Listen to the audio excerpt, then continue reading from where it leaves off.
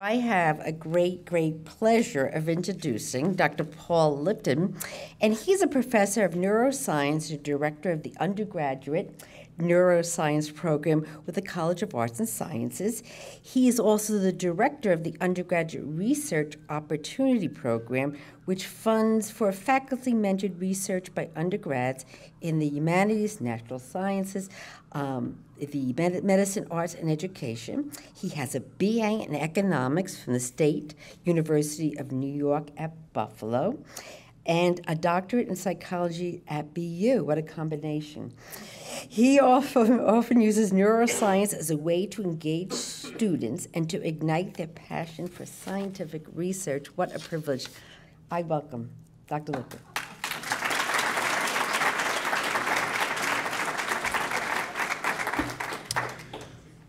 For my 9th birthday, my dad brought me and my older sister to Yankee Stadium. First time I was ever in a professional ballpark. First time I ever saw a professional ball game. And if you've ever been to the original Yankee Stadium, it is an absolutely tremendous experience. It's a palace. For a 9-year-old, for a 40-year-old, doesn't matter who you are. I was particularly excited because I was going to see my baseball idol at the time, Reggie Jackson. For those of you who are a little bit older, you remember who he was. Number 44, he was the right fielder for the Yankees, and he was also known as Mr. October because in Game 6 of the 1977 World Series, Reggie Jackson hit 3 home runs against the Dodgers to bring the Yankees the World Series victory. Blew my mind. So this was a tremendous experience for me. And being that it was so important, I have a particular recollection of that day. It's really 2 things that I remember, at least I think I remember.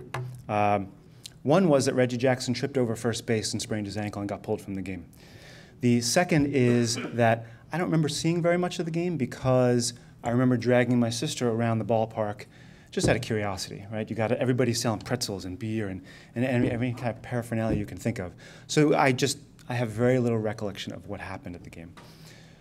So being that I study memory, a couple years ago was really curious about this early experience of mine because it's, my family knows that I am unsettlingly amnesic, and so I don't remember a whole lot from my childhood. But this is something that was particularly salient for me. So I went to look up online to see if I could find any information about Reggie Jackson having sprained his ankle, and there was nothing there. And I thought, interesting. So I called my sister and said, hey, do you remember this time we went to Yankee Stadium? She's like, oh yeah, your 9th birthday. Yeah, that was the game that Reggie Jackson flipped over first base. And I said, are you sure? She goes, absolutely. I remember it very clearly because we were sitting on first base, on the first baseline. We didn't move from our seats. We had these amazing seats. And I thought, I wondered were we at the same game? This is the funny thing about memory. Memory is a constructive process. It's not what you do not have, and I'm sure you all recognize this. You don't have a vertical representation of every experience you've ever had. If you did, it would probably be a bit unpleasant. But what you do have is something that seems somewhat recognizable to past experiences that you've had. And when you think about what's going on with memory, it makes some sense. The experience you're having right now is now being stuffed into some sort of memory box that is basically one of every other experience you've ever had. So you can appreciate that what you right now might be experiencing as something new and try to remember later is going to be mixed up with everything else you've done. So there's a lot of interference. What I want to know, studying memory, is can I go back and find that memory? Can I look in the brain and see where it is, see what it looks like, maybe manipulate it, maybe delete it, somewhat along the lines of Eternal Sunshine of the Spotless Mind, maybe a little bit of Inception. And so what I want to do is focus in on a particular part of the brain.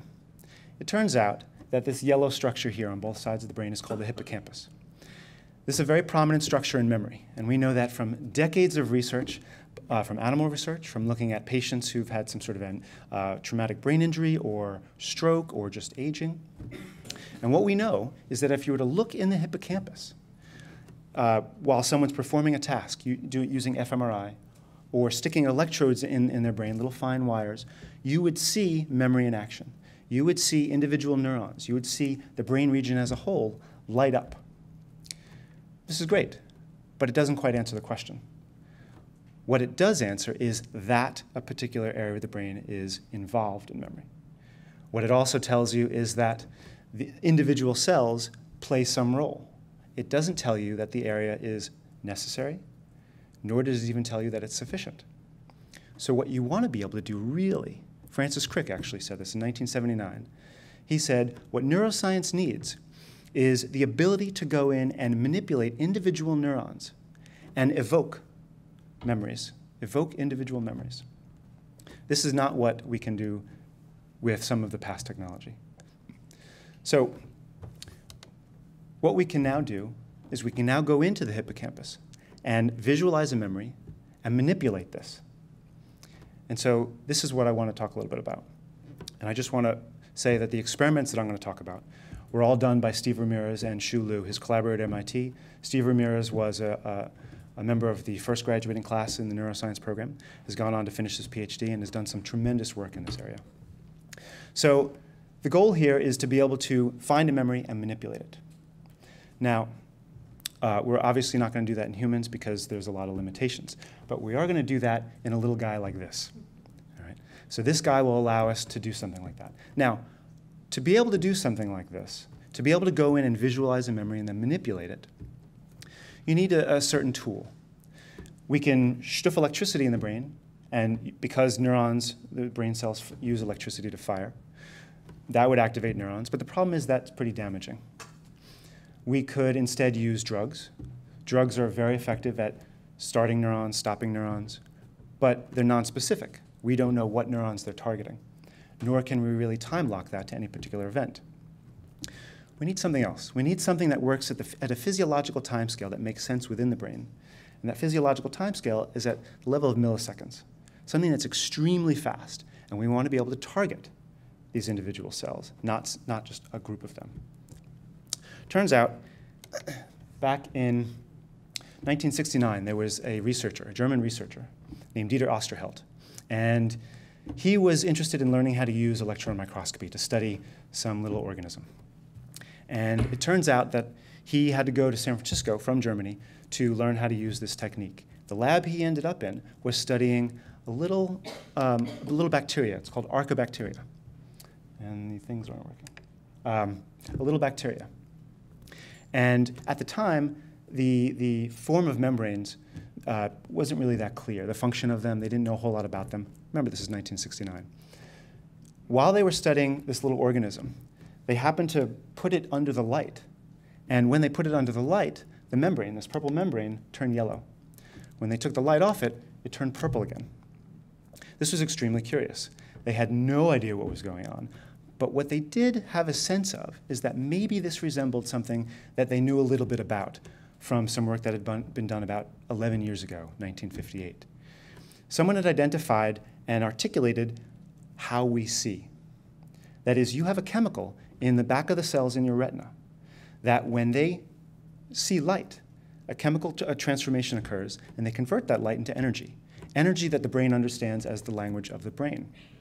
At the time he proposed this, he called this bacteriorhodopsin, rhodopsin being that chemical in the retina that undergoes that transformation. Nobody believed him. Everybody said, this rhodopsin does not exist in unicellular organisms. He persevered, published his work, and about 40 years later, a research group in Stanford, not necessarily purposefully following up on their research, but recognizing that we need a time-locked mechanism to be able to manipulate individual neurons, they genetically programmed this little rhodopsin molecule like a little switch, a little light switch, so that if you were to take this little light switch and flip on a switch, it would, when implanted into neurons, if you turn the light on, it would activate the neuron. When you turn it off, the neuron would turn off. So again, based on this research from 1969, 1971, they were able to identify a mechanism that we can use in neuroscience to specifically manipulate individual neurons. So armed with this technology, how do we want to deal with this? Right? What are we going to do with these animals? How are we going to manipulate them? How are we going to identify memories? How are we going to be able to identify a specific memory, and so on? Well, it turns out that when neurons are active, they release a little tag. It's almost as though you were all genetically programmed that as you're paying attention, your hand was raised, so that I knew who was paying attention. Brain cells in the hippocampus do the very same thing. So what we can do is, knowing which brain cells are active in any particular time, we can then implant that specific molecule, that rhodopsin molecule. And then, once we've identified the brain cells, try to reactivate that memory and do whatever it is we want to do with it. This is actually a slice from a mouse brain, and you're looking at a memory. This mouse was in a particular environment, and they labeled the brain cells, as I said. They activated them, and then they took the brain out, and they were able to say, here is a memory of that animal in that experience, in that box. All right? Turns out about 6% of the neurons in this brain area are active for that particular memory, which is great. The next step was to see in a real animal whether an animal undergoing some sort of experience, they could identify that memory. So what they did was, they took this little guy, and you could see there's a little light, those are fiber optic cables shining that light into his brain.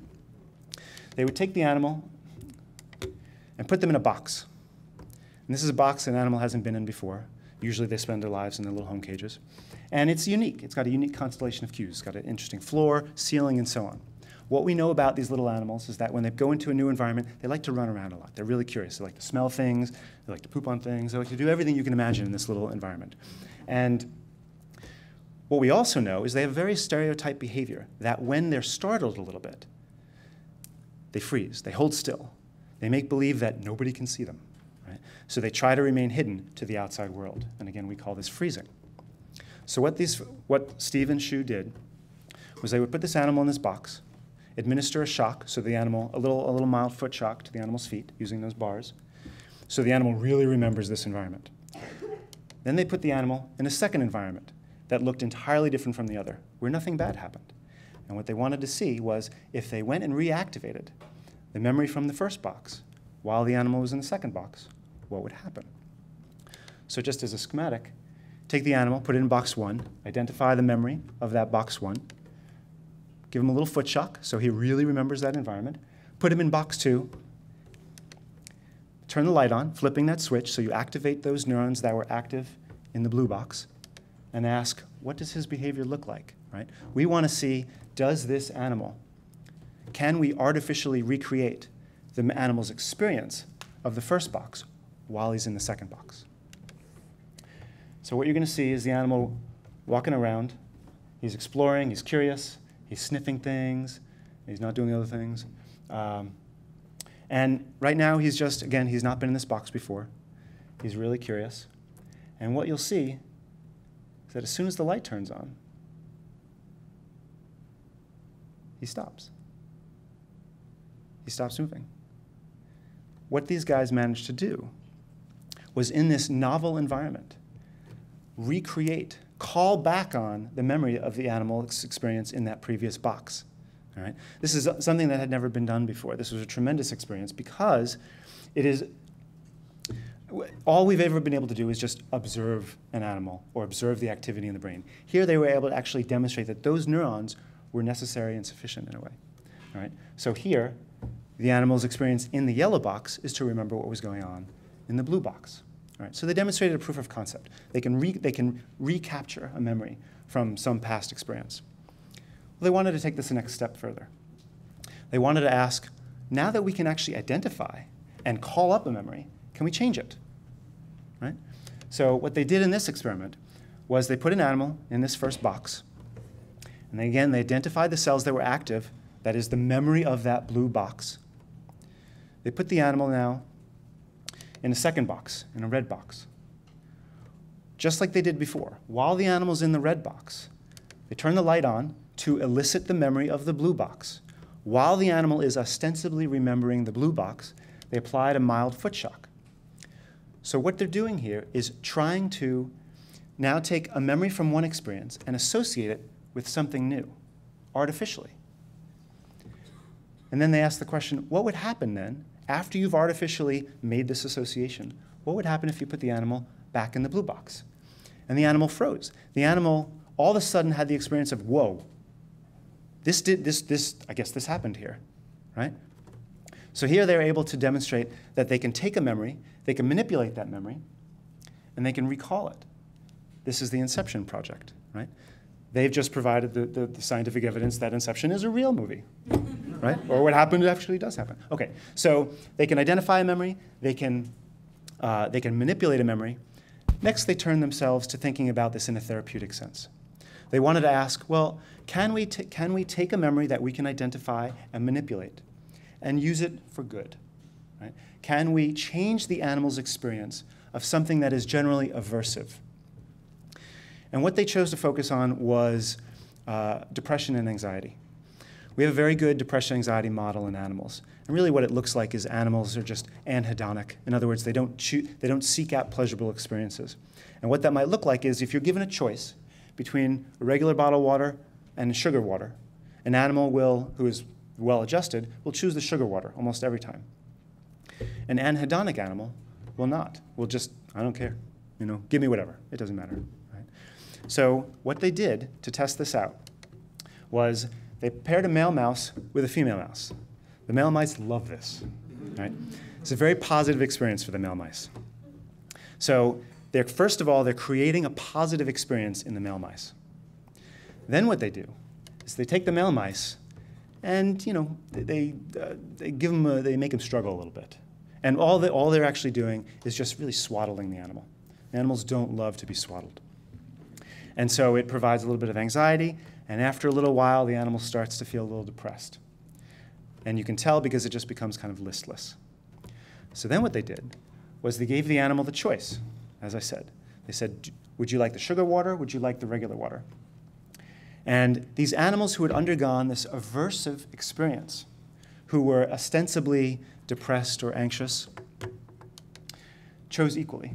In other words, just exactly as you'd expect. They didn't care what they got. But then, while these animals were given the choice, just as before, they flipped the switch and activated those positive memories while the animal was trying to make a choice. And what they found was, in this case, the animals chose the sugar water. In other words, they were able to go in there into an animal who is suffering from sort of anxiety and depression, again, defined loosely, of course, because it's an animal model. But they were able to go in and manipulate that memory to turn it into a positive experience. The therapeutic potential for this is, of course, endless. This is one of the limitations here, of course, is that this is an invasive process. That's quite a beep. It's an invasive process.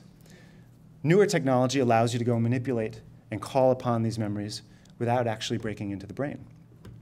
And so my hope is that at some point, I'm going to go back, I'm going to find my memory of Reggie Jackson and figure out where it's gone. Can I bring it back? But my goal isn't to make my memory the same as my sister's memory.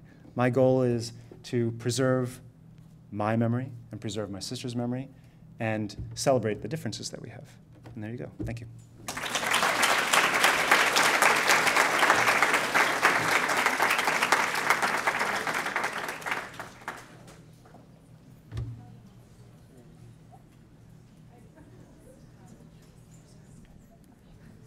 Yes, sir. So, are you able to? Is this one on? All right.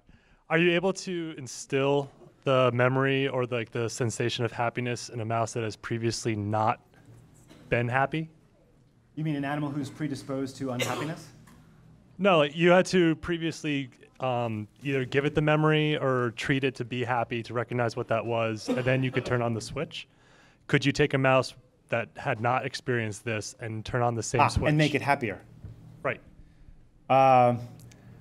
I presume there's a bit of a ceiling with the animals here. It's hard to know. So if you were if you were to look at their preference, there's only so much of the positive water, the sugar water they're going to drink, for example. There are other examples that they used. You hit a ceiling effect pretty quickly, right? But that's an interesting question, right? What do you want to go into people and make us all happier? I don't know. Yeah. So how did you keep the over here? Oh, hi. How did you keep the stimulation of those specific neurons isolated to those neurons? So when you were imitating the positive memories, how did you keep it isolated to just those specific parts? technically, when the cell is active, it's got that little tag that I mentioned. And what you can do is, while the animal, you actually use in pharmacology, you inject. So you actually have to breed the animal, first of all. So there's 2 steps here. You breed the animal to express the tag. Then what you've got to do after the animal's a certain age, you actually inject them with the gene for that rhodopsin molecule. And basically all the cells in the area you inject pick it up.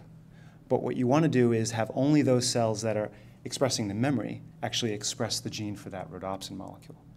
And the way that you navigate that is you administer in the animal's food something called doxycycline, which is a version of an antibiotic.